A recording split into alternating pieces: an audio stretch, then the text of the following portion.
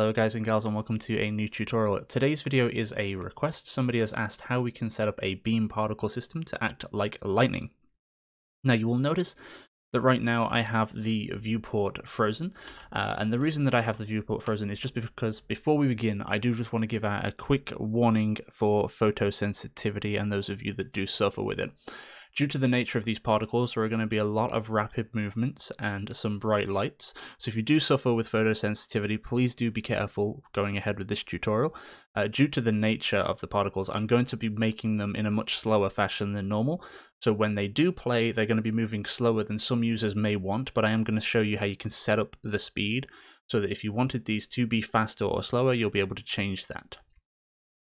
With that out of the way, let's begin.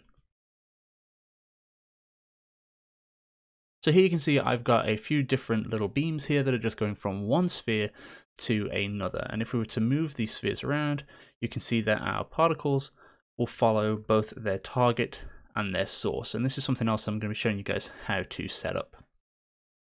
So let's get rid of all of our lovely little pieces and we will begin. The very first thing that we're going to do is we're going to make a material, and it's just going to be very, very simple. Because these are just a beam, we just need something there to be a color for us. So we're just going to make a material and we'll call this lightning_M, and we'll open this guy up. And we'll just change our blend mode to translucent and our shading model to unlit. And then we will right click particle color so that we can change our particle color inside of our particle system rather than in the material. And we'll plug that into the emissive color. And then just to get our little pattern, we're just going to use a radial gradient exponential, which we will then multiply by holding M and left click by the alpha channel of our particle color. And this will allow us to change how see-through our lightning will be inside of our particle system. So we'll plug this into the opacity. So we'll press apply there, and we'll close this down, and then we'll right click particle system, and we'll call this lightning_P, and we'll open this guy up. And before we mess around with the actual particles, we're just going to go to our required tab and drag our material in, like so. And then we can just drop our particle system down onto our ground in our world so that we can see it in real time. In our world rather than real time inside of the particle editor. Now what we're going to do is we're going to set up the actual beam. So we're just going to maximize this. We're going to right click, type data, and we're going to set beam data. You'll notice that it's disappeared, and the reason it's disappeared is because it's just switching over the data. It will reappear shortly, and we should just get a strange line that looks like it's growing in random directions. See, you can see it here, it hasn't got the material on it yet, but you can see we've got a line growing in a random direction.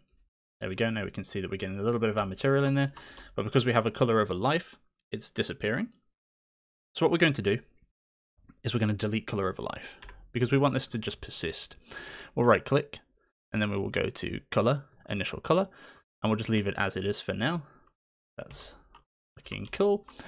And we're just going to give it a nice bright blue. We're just going to ramp the value up to about 20 so we get a nice glow in there. Now what we're going to do is we're going to actually set this up so that it stops moving around quite so randomly, and that we can set this up with both a target and a source. Because we're using a beam data, we now have access to new menus in our right click, one of which is beam, and we can just simply set up source, like so, and beam target. Now, to get these to actually work inside of our world, we need to give them somewhere to go towards. So you can see right now it's kind of trying its best based on the default values in here, which are 50-50-50 to 50-50-50. If we were to go ahead and change some of these values around, we'd get a different source. So if we were to say maybe 500 on the Z, you can see now it's flying up because it's trying to reach that point. But we're not going to be using that. What we're going to be using is a different method. So our source method, we're going to set this to actor. And then you can see we have source name. This is very important because this is essentially a variable that's going to tell our particle system where to point what we're going to be using. But to access that, we need a name. So we're just going to call this source, nice and simple. And now we can assign an actor to our source name of source. And we'll do the same in target, change this to actor, and the target name we'll just call this target, and we'll save this real quick. And then what we can do with our particle selected, you'll notice we don't actually have access to any sort of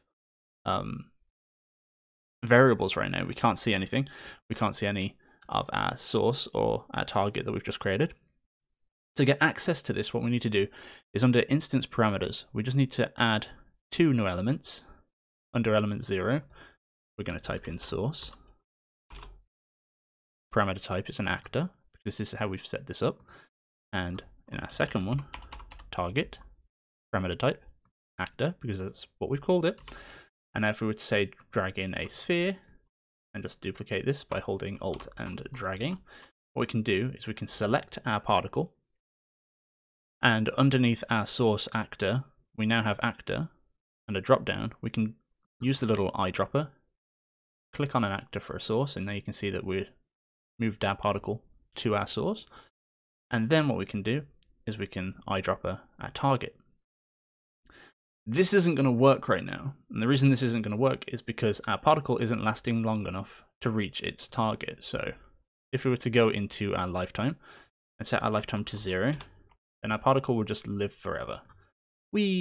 But you'll notice that it's going to reach its maximum height and then it's going to snap to our target.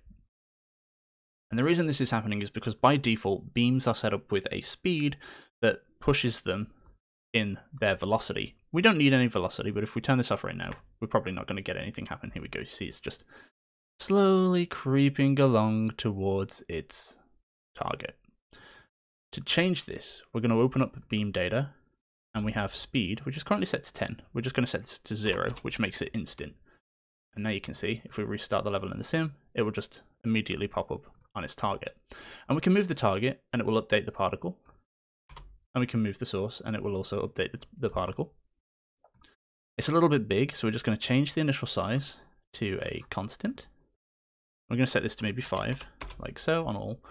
And now we have a much thinner line. It's probably still a little bit too thick, but we can change that later. So now what we're going to do is we're just going to change our spawn up a little bit because we're getting a constant of 20. We don't need our constant to be 20, so we're just going to set this to 0. And our burst list, we're just going to make sure this is 1. However, a beam will always be present anyway, but we're just going to set this up just for the sake of having it there, in case we wanted to change some of this around later on. So, how can we make this wavy? Well, if we right click and head to beam, we have noise. And with noise selected, we can tick low frequency enabled. And if we increase our frequency to say something like 20, you can see now it's trying to move things around. It can't currently move them correctly because we don't have any interpolation points. Right now, we just have point A and point B. For noise to work, we need points between the two initial points of A and B, the start and the end locations. To do this, we're going to head to beam data, and under interpolation points, under beam, we're just going to increase this to something like 20. And this will give us some more points to use. You can see that shifted it ever so slightly as well. But it's still not quite doing what we need it to do. So what we're going to do is we're just going to change our noise range. Right now, our noise range is just a constant of 50, 50, 50. It's just pushing all of the interpolation points in exactly the same direction. We're going to change this over to a vector uniform, which has now set it back to default because everything is 0. And if we say max of 20, max of 20, max of 20, this is where it's going to start to wiggle. So before we increase this any further, I want to talk about the speed. To change the speed, if we scroll down inside of our noise, we can find noise speed. And if we were to open this up, you can see we have a constant which allows us to set up a noise, but then we can offset this with the noise lock time. 0, it's just going to rapidly flick between different noises. The higher the number, the slower this will be. So for now, I'm just going to set this to 1, which is just going to make it step between noise frequencies once every second. So you can see here it's blinking once every second. Obviously, if you want this to be fast, set it to a lower number. For the sake of the tutorial, and for those with a photosensitivity, I'm going to leave this going quite slowly for now. So we have our noise set up. We've got 20, 20, 20, and we can push this as well into our negative to -20, so that we get a bit more noise going downwards. And now you can see we're getting this really nice jittering in there, which is really, really cool. Like so.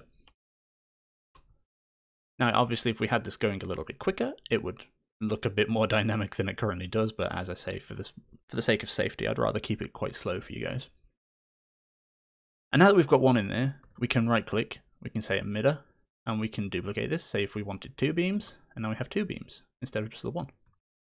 And because they're using a frequency within a range, the odds of them lining up is very, very, very, very slim. So we're always going to get a little bit of a wiggle in there. What we are just going to do is we're just going to change this size down to maybe 3 on both of them, like so.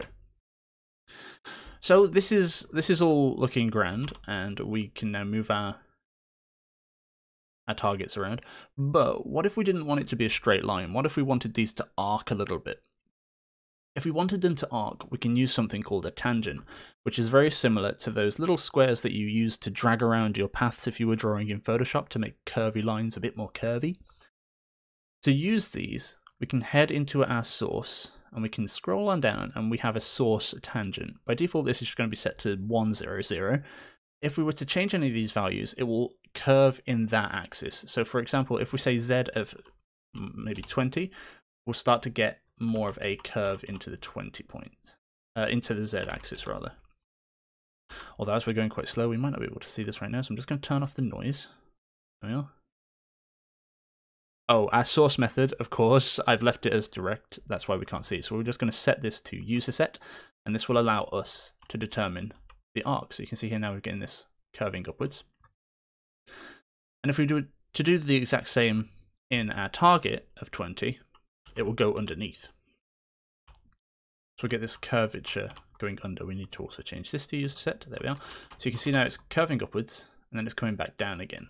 So now we don't get quite as good of a camera facing here because we're pushing it via a tangent. But if we were to turn our noise back on, we can still see it. But now we're getting curvature upwards and a curvature downwards. So you can see here we're going up and we're going down. If we wanted them to both be curving upwards, we would.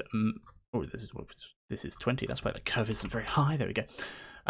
If we wanted the curve to be upwards, just in a nice smooth arc, what we would do instead of putting positive in both, we would set the target to -50 to get the opposite effect.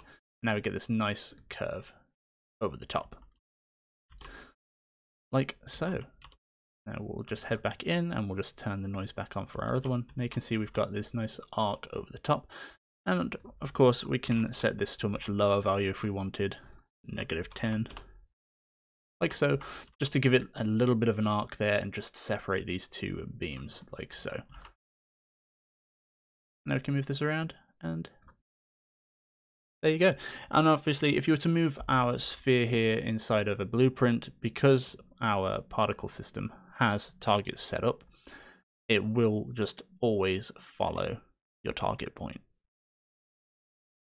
So there you are, everybody. Some nice, really easy beam lightning for you. Obviously, if you wanted this to flash, just turn off the emitter after a certain amount of time. Right now, we've just got it set so that it's just looping infinitely, so it's just going to keep going. You can use a blueprint to disable it or re-enable it. If you wanted it to flash rapidly, just use a delay to turn it on and off. But there you are. Obviously, don't make these things go too quick. You don't want to give anybody, you don't want to make anybody ill. And this is why I say that I've got this set to be really, really slow. But there you are. Have fun with that. It's a really neat little trick. Have a play around with your tangents. You can go ahead and you can make these tangents move around with a blueprint if you were so inclined. To do so, under your source tangent, under distribution, you would change your distribution vector constant to a distribution vector particle parameter, and then you could give that a name, and inside of a blueprint you could pull this name out and set your vector parameter to whatever you wanted, so that you could change the values here on the fly in real time, so that you could make it look like it was waving if you were so inclined. But there you are. Have fun with that.